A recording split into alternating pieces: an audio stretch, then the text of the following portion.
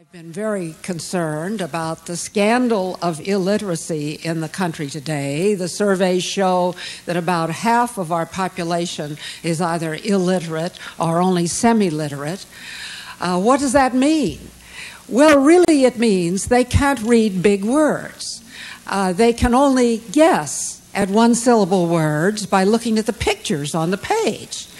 Now, the trouble with people who have this affliction is that if they can't read big words, they cannot read America's founding documents. They can't read the Declaration of Independence and the Constitution because there are lots of 3, 4, and 5-syllable words in those documents.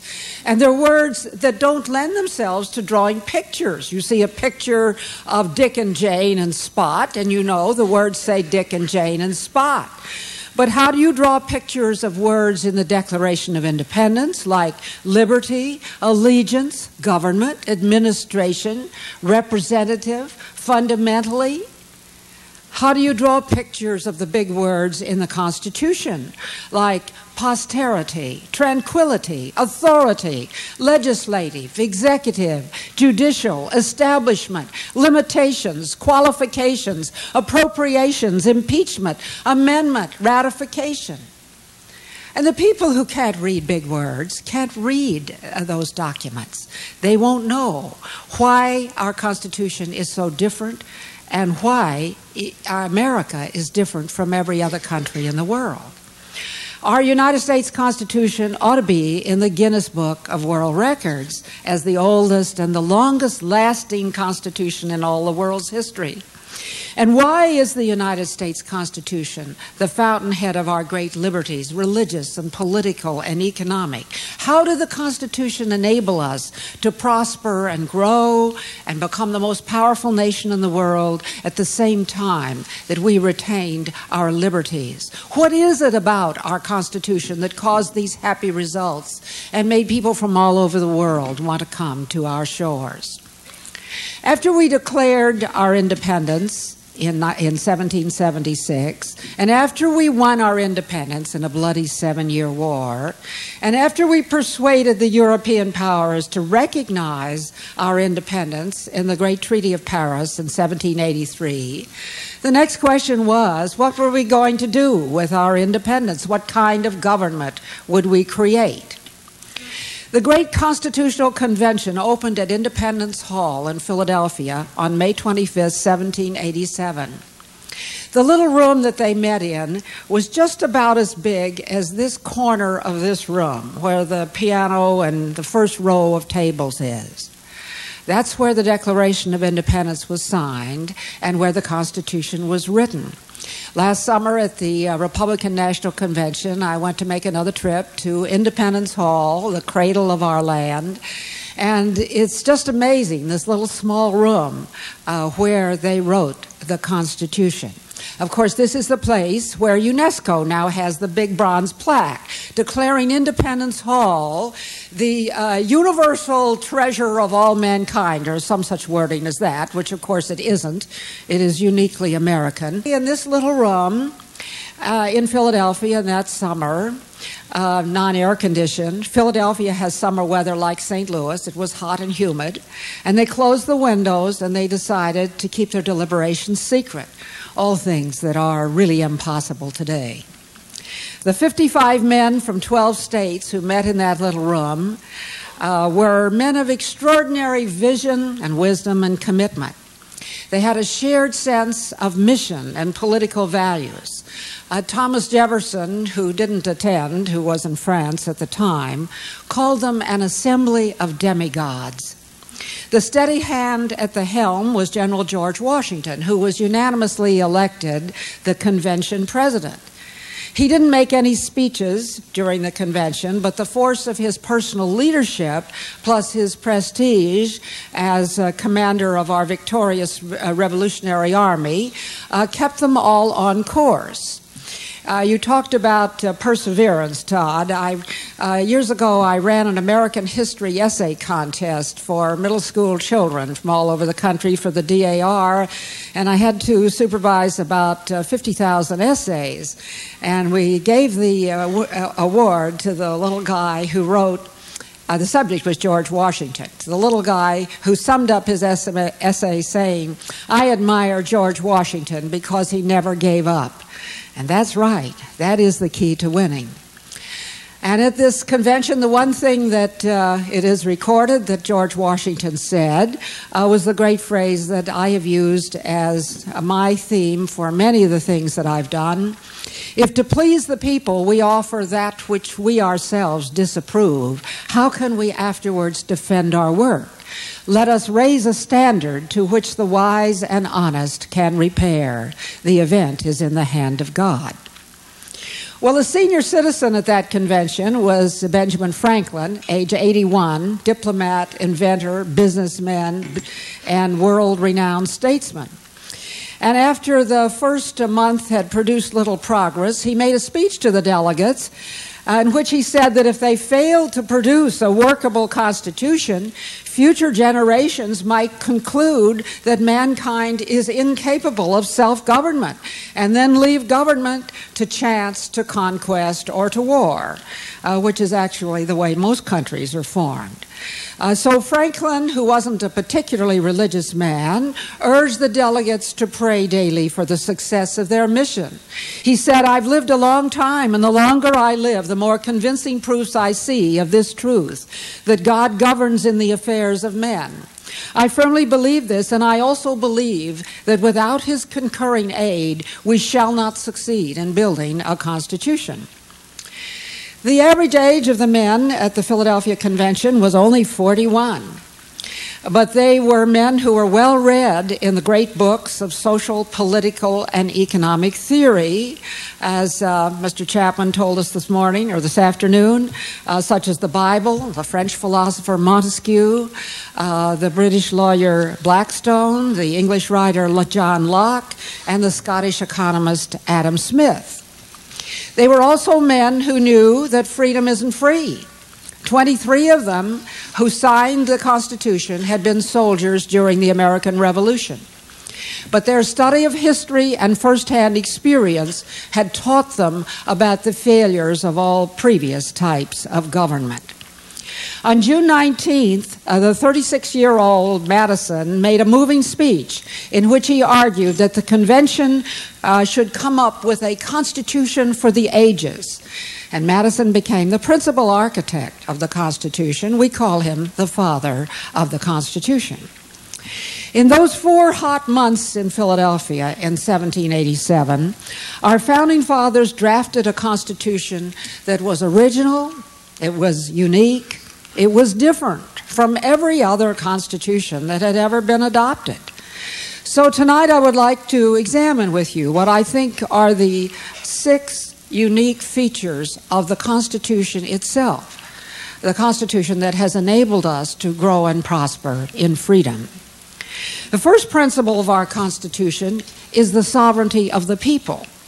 The Founding Fathers proclaimed that in the first words, "We, the people of the United States, do ordain and establish this Constitution for the United States of America."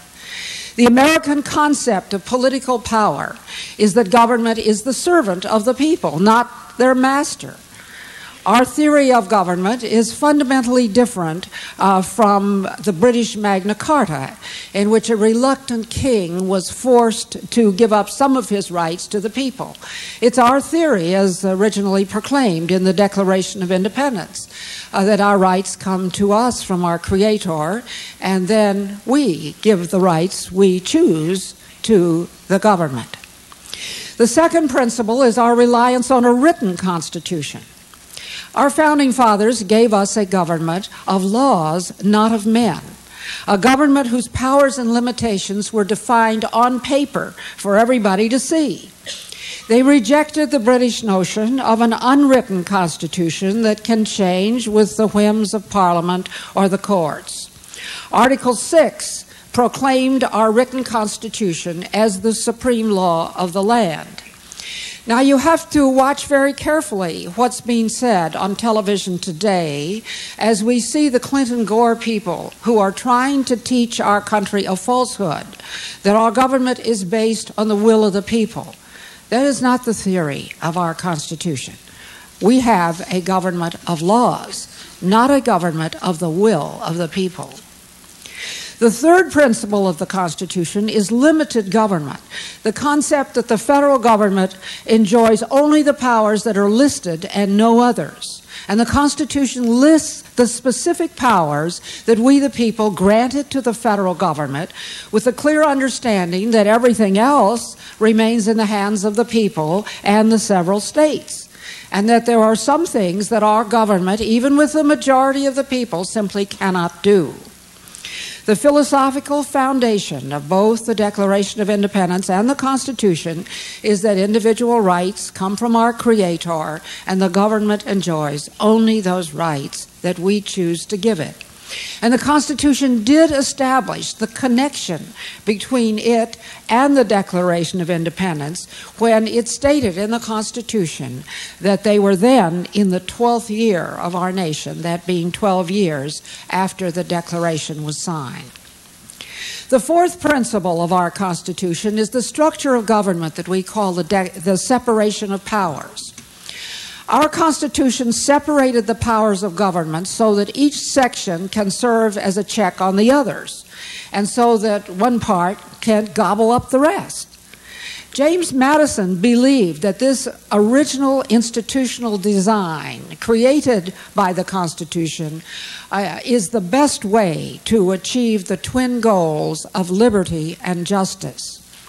He said, by contriving the interior structure of the government in a particular way, its several constituent parts may, by their mutual relations, be the means of keeping the others in their proper places. Now, you hear a lot of talk these days about this awful danger of gridlock. But gridlock was the way our government was designed. It's supposed to have gridlock.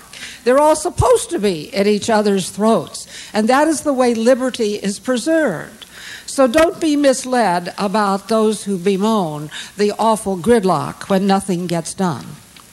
The most important division of government power was between the federal government on the one hand and the states on the other. The federal government was given specific powers, such as those over national defense, interstate commerce, with all the remaining powers reserved to the states and the people. For example, the states are supposed to be in charge of family law, most criminal law, education, control over the cities, and land use. They're all reserved to the states. Unfortunately, in the last few years, we've had a tremendous drive to create thousands of new federal criminal laws. There's no excuse for this, and it's pushed through by a lot of Republicans, especially a lot of people who believe in strong law enforcement. There's no reason for these federal criminal laws. The only federal criminal laws we ought to have are laws against assassinating the president or hijacking a plane or crimes on the high seas. But all these other criminal laws should be state laws, and it is a great mistake to move them to the federal domain, and that has the result of vastly increasing the jurisdiction of the federal courts. Secondly, the power that was granted to the federal government was further divided into the three branches that we know, the executive, the legislative, and the judicial, each with its own specific powers. As James Madison bluntly said, the preservation of liberty requires that the three great departments of power should be separate and distinct. The functioning of our American government does not depend on the goodness of those who hold the office, but depends on the institutional restraints imposed by the separation of powers. Calvin Coolidge, who was before even my time, but who's considered to be a pretty successful president, was once believed to have said that the ideal day in his life was when absolutely nothing happened. And that was a different view of government, but we prospered very well with that type of president in the White House. Article 1 of the Constitution grants all the federal government's legislative power to the Congress and specifies what Congress may and may not do. Article 2 defines the powers and duties of the executive branch headed by the president, and Article 3 talks about the judicial branch headed by the Supreme Court. Now, this separation of powers is entirely different from the parliamentary system used in most other countries, such as the British, where the executive and the legislative branches are combined. The British Parliament can fire the Prime Minister and call for new elections, but our Congress may not fire the President except by impeachment. The President may not dissolve Congress, as the British Prime Minister can dissolve Parliament and call a new election. The Founding Fathers emphatically opposed allowing the President to have this power over Congress, so it is a stumbling block. One day, Bob Hope was introducing Ronald Reagan to a gathering, and you know Bob Hope was a great golfer, and in the course of the introduction he asked Reagan, what is your handicap? And Reagan said, Congress. Well, that's the way it's supposed to be, friends. That's not an accident.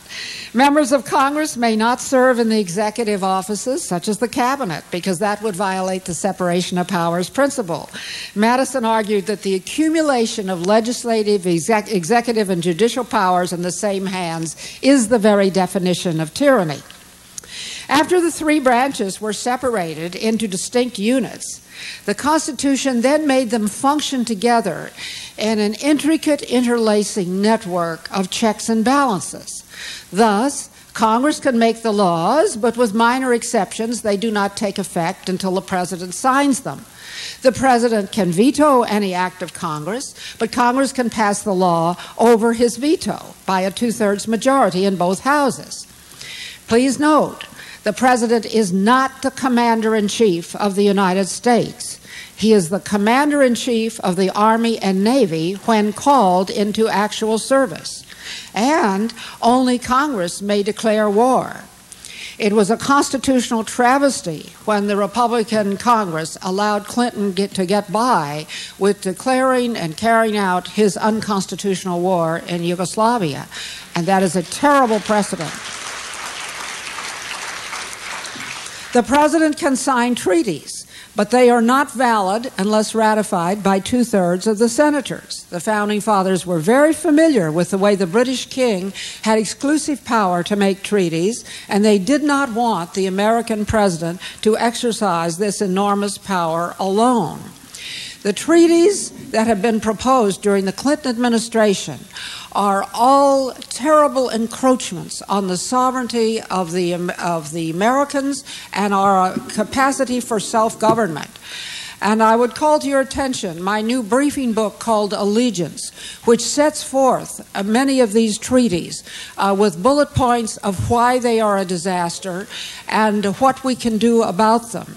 And it's terribly important for Americans to understand what Bill Clinton did in the realm of treaties as he is trying, as he said in his word, to build a web of treaties which would take us into the 21st century and integrate our democracy with other democracies and our economy with other economies. Every one of these treaties sets up a new global enforcement mechanism, and every one of them invades our own sovereignty in a different way. They're all bad, and they should all be rejected.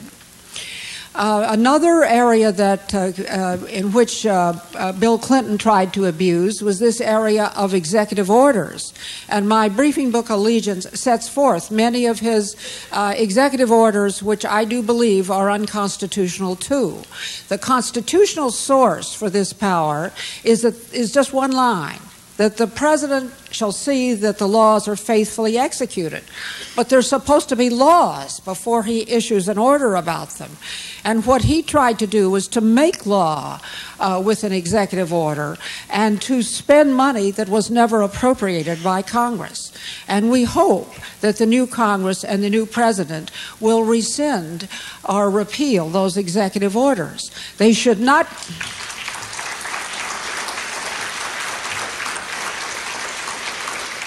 They should not be, as his friend Paul Begala said, stroke of the pen, law of the land, kind of cool. It isn't kind of cool. It's unconstitutional. And the treaties in our form of government have a very special place. They are part of the supreme law of the land after being signed by the President and ratified by the Senate. So we have to be doubly worried about what is in these treaties. Now, the Supreme Court has the power of judicial review, but it's not supposed to have the power to legislate or to execute laws or to engage in policy making. Those powers belong to the other branches. The court can nullify a law that it judges unconstitutional. Now, all the federal judges, including the Supreme Court, enjoy life tenure. And that's given us a lot of difficulty. One day, somebody asked President Dwight Eisenhower what was the biggest mistake he ever made. And he said there were two of them, and they're both sitting on the Supreme Court. And once they get on the court, they stay there forever, and they can make lots of mistakes. Now, as in many of these areas, the remedies are right there in the Constitution, and I do believe the Constitution has the remedies for our problems. The Congress has the constitutional power to limit the jurisdiction of the federal courts and to make all kinds of rules and regulations for it. Even the Republican Congress has not been willing to do that. And we in Eagle Forum have been trying to encourage them and educate them to use their constitutional power through our website and through our Court Watch Committee, which I hope you are supportive of. The fifth principle of the Constitution is economic freedom for every individual, combined with the concept that our nation is one economic unit. Among the most important liberties that the Constitution was designed to protect were the opportunities to engage freely in any business, trade, occupation, or profession, the right to own private property, and the right to make contracts that will be enforced. James Madison stated at the Constitutional Convention that the security of property is one of the government's primary objects, and both Madison and Hamilton believed that the right of private property ranks with the most important personal liberties. Other people around the rest of the world don't understand this. One of the UN treaties that fortunately has been rejected by every administration is the United Nations Treaty on Economic, Social, and Cultural Rights. And the treaty specifically refuses to recognize the right to own private property as an economic, social, or cultural right. So we don't want that treaty. That's just one major reason why we don't want that UN treaty. The right of private property means that after you work hard, you can retain your earnings for yourselves and your family and your children, except for the taxes that are fairly and justly imposed. But it means a lot more than that. Only a nation that enjoys economic freedom can enjoy political freedom. Only if you are secure in the ownership of your property and the right to choose your occupation and switch to another can you speak your mind and vote your choice without fear of having your livelihood confiscated. Ronald Reagan once pointed out that the big difference between the Soviet Constitution and the American Constitution was the Soviet Constitution supposedly guarantees freedom of speech and religion and assembly. But the American Constitution guarantees freedom after you speak, and after you go to church, and after you gather in an assembly. At the same time, Article 1 gave Congress the power to regulate commerce among the several states, and this Commerce Clause is essentially a negative clause to prevent any state from imposing trade barriers against the other state. And that's what enables every farmer and every craftsman to produce his goods with the certainty that he has available markets all over the country. Alexander Hamilton once said that the prosperity of commerce was a major goal of the Founding Fathers' efforts. The Constitution also has one very unique and original provision.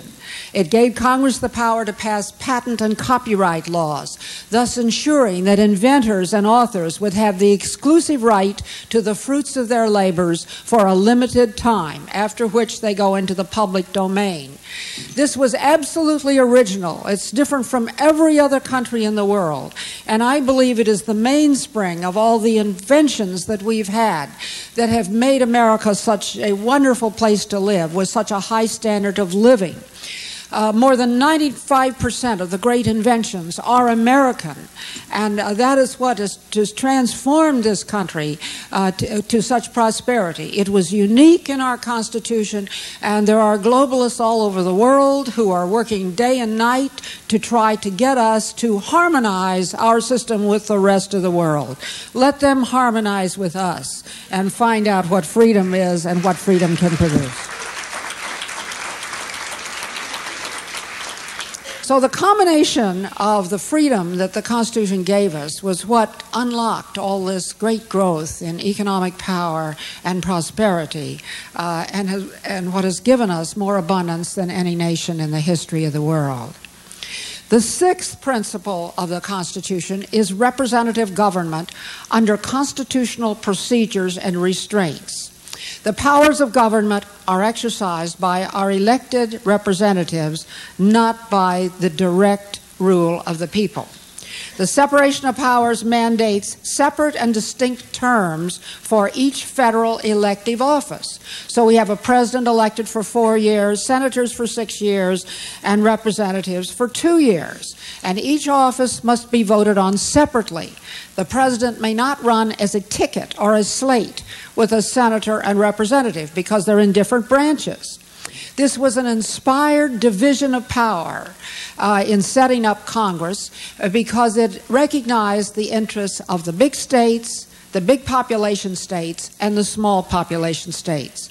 Every state, no matter what its population, has 2 senators. So now we have 100 senators for 50 states. The 435 representatives in the House are apportioned according to the state's population. And every 10 years we have reapportionment, which we will have this year. All the tax bills originate in the House of Representatives, the body where every member must run for re-election every 2 years. And the Founding Fathers believed that oppressive taxes were the main cause of the Revolution, and the 2-year term of congressman is one of our greatest guarantees of freedom. Madison persuasively argued that frequency of elections is the cornerstone of free government. Ronald Reagan, in talking about big government spending, once said, if you want to cut off the pork, you have to stop feeding the hogs. And that's it. We've got to elect people who are going to vote to keep taxes down.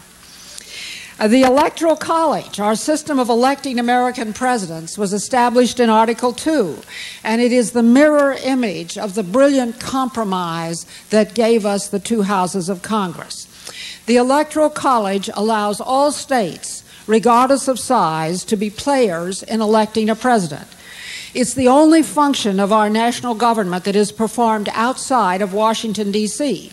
No member of Congress or federal official is allowed to be an elector in the Electoral College. Now, because of third parties, it's very difficult for any candidate to receive a majority, that is, over 50% of the popular vote.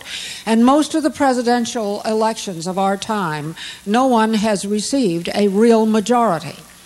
The Electoral College is the mechanism that gives us a president who achieves a majority in a functioning electoral process. And that is why George W. Bush is president today.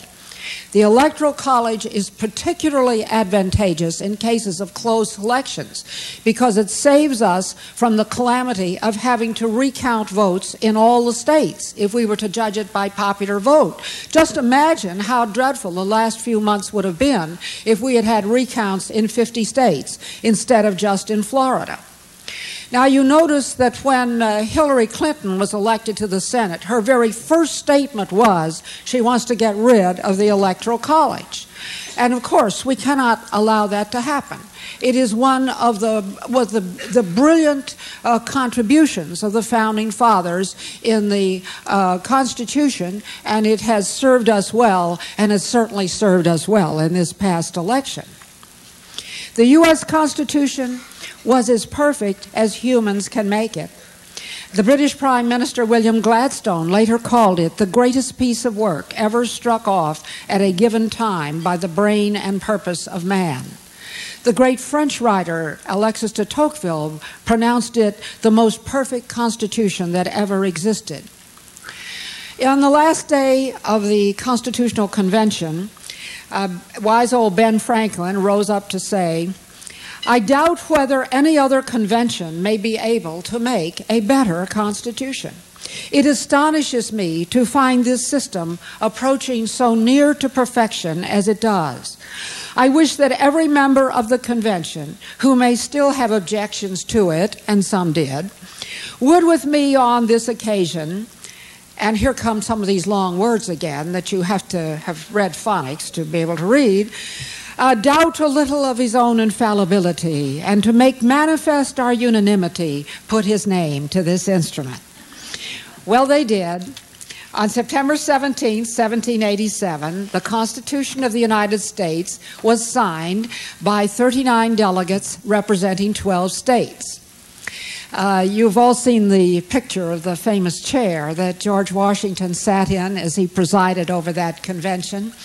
And Ben Franklin said on that day, pointing to the carving on the back of Washington's chair, "I have often in the course of this session looked at that sun behind the president without being able to tell whether it was rising or setting.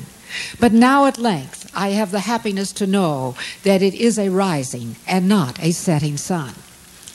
When the news rang out that the Constitution had been signed on September the 17th, 1787, many people referred to it as a miracle. In writing to Lafayette in 1788, George Washington wrote that it was little short of a miracle that the delegates from so many different states should unite in forming a system of national government. James Madison wrote to Thomas Jefferson, who was in France, that it was impossible to consider the degree of concord that ultimately prevailed as less than a miracle. Madison also wrote that he recognized a finger of that almighty hand in the writing of our Constitution. And then the ratification battle began.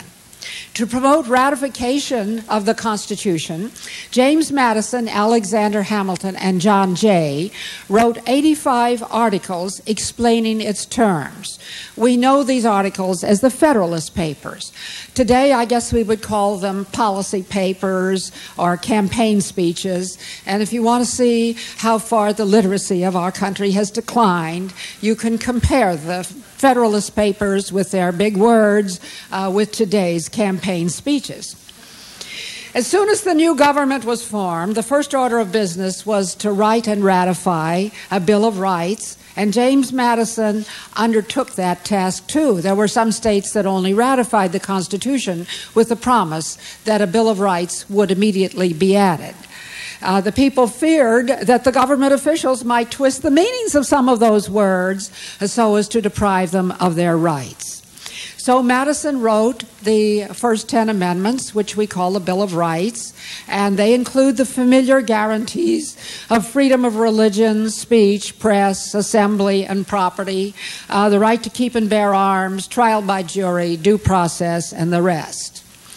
They were ratified in December of 1791. Now, over the next couple of centuries, only 17 more more amendments were added to the Constitution. And that is tremendous proof of the near perfection of the original document, its structural soundness and its lasting vitality. 6 of those 17 amendments extended voting rights Those were questions not foreseen by the Founding Fathers, who thought that elections were state matters, not federal matters. And I urge you to watch out for these so-called reforms that are coming down the pike now, as people want to make changes in our election process as a result of our experiences of this immediately past election. Elections are state matters. We do not want Congress to dictate a national election. The Founding Fathers were writing a Constitution not merely for their times, but for the future forever. In fact, Madison made this what he thought was, I guess, a rash prediction. We framed a Constitution that will probably be around when there are 196 million people. And, of course, we now have about 260 million. The language of the Constitution is so elegant. The language of the Constitution is completely sex neutral.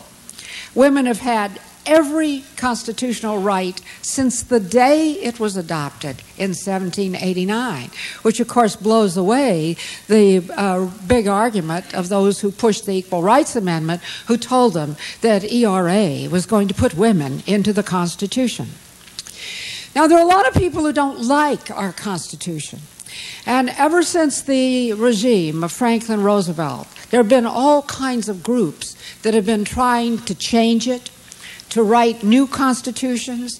There have been big foundations that have made grants to groups to write new drafts of a constitution that they think will be an improvement.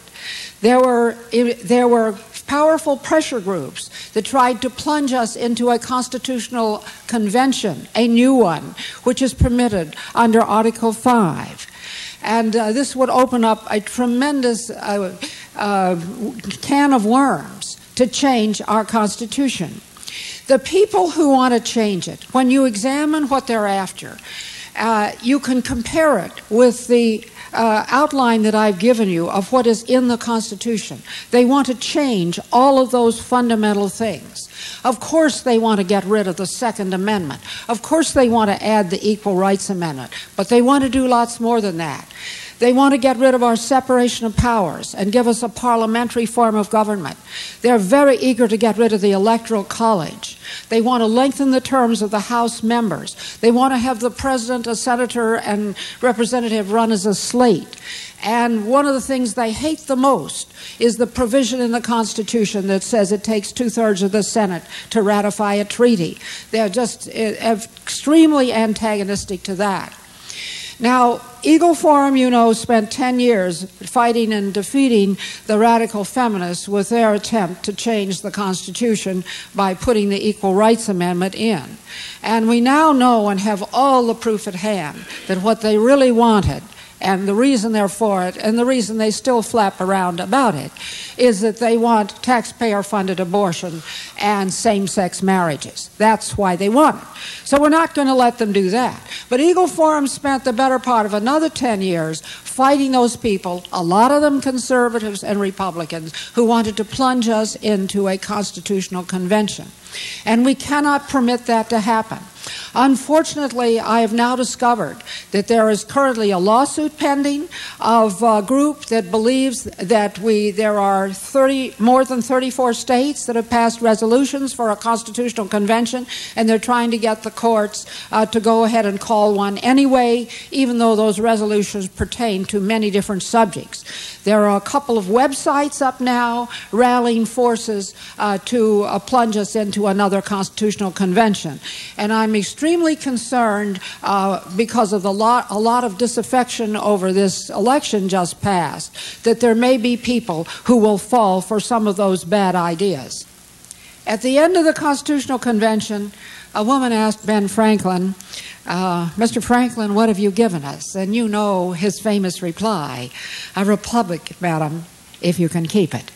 It was noteworthy that he said a republic. He didn't say a democracy. That word isn't mentioned. So it is a republic, but we need to keep it. And it is the most, I believe, the most perfect document that men could write. And it has survived and been so remarkable in building and keeping our great country. In a great speech on the Constitution 50 years after it was adopted, President John Quincy Adams reminded us of our wonderful American blessings that are the result of our faithfulness to the principles of the Declaration of Independence, as he said, practically interwoven in the Constitution of the United States.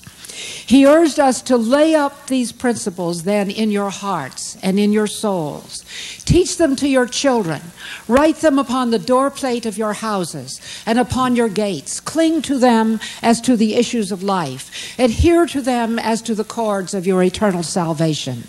So may your children's children, after another century of experience under our national Constitution, celebrate it again in the full enjoyment of all its blessings. Now, that's not just an old-fashioned view from the last century. In more recent times, here are the words of one of the most popular and successful of contemporary authors, James Michener. The writing of the Constitution of the United States, he said, is an act of such genius that philosophers still wonder at its accomplishment and envy its results. They fashioned a nearly perfect instrument of government. What this mix of men did was create a miracle in which every American should take pride.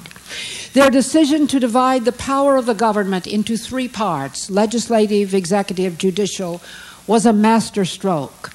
The accumulated wisdom of mankind speaks in this Constitution. Those are the words of James Michener. Well, our task is to keep it, as Ben Franklin advised us. We have to keep it, we have to protect it. Protect it against judicial activism. Protect it against unconstitutional wars. Protect it against treaties that will enmesh us in a global web and encroach upon our right of self-government and sovereignty. Protect it against the unconstitutional executive orders. Protect it against these efforts for a new constitutional convention that could never, ever do as good a job as our founding fathers did. That's our task. I bring you the good news that the Constitution has within it all of the mechanism to solve our political problems today. Read it, study it, teach your children to read so they'll be able to read the big words in the Constitution, and then let's stand together to defend it against all its enemies. Thank you.